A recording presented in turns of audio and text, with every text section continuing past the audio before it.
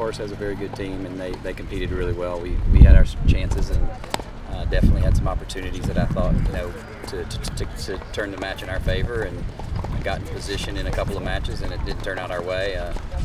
Give them a lot of credit. They played well and competed well, and you know, I think our guys didn't do anything wrong. I think we've been training well. We've been playing hard, and you know, we just didn't get it to go our way today. We had a lot of deuce points go our way today, so I mean, we played well.